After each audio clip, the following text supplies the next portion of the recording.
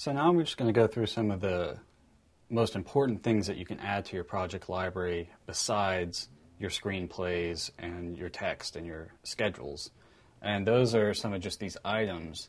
And the first one I want to do is a character description.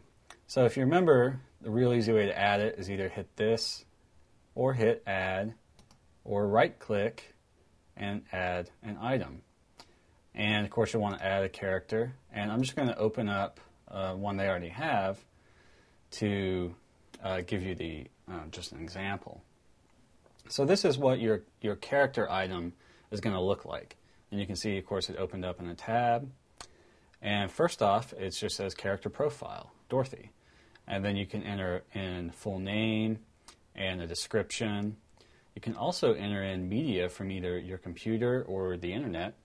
You can even change the name right there and can add new stuff, and you can see it goes, well, it's looking on my computer, so if you did find something on the internet and something like a Google image search, just right click and save it on your computer, and then you could add it to this.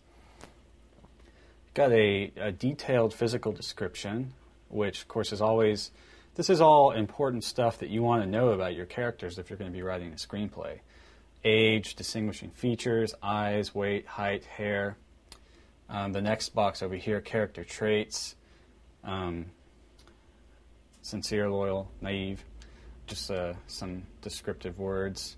And then what is the principal function of this character? And I've got some other options here. Next box you have is motivation. What is the goal of this character? What is this character's plan to achieve this goal? And then your next option is character background. Got a family background, habits and vices, personality, education, likes, dislikes. And that's the whole character description item.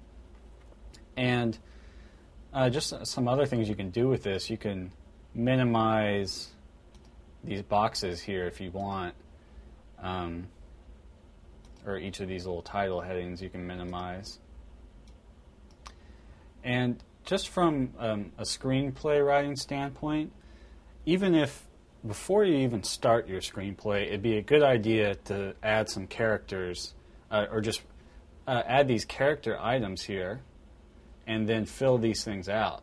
Because you should know the background and the motivation and the physical descriptions of your characters before you even start writing. So it's just a good idea to do that first. I mean, you don't necessarily have to, but it should make writing your screenplay a lot easier. So it's a good idea to add these characters and fill out all this information before you even get to the screenplay part. But those are the different options you have on a character profile and the character item you can add to your project library in Celtx.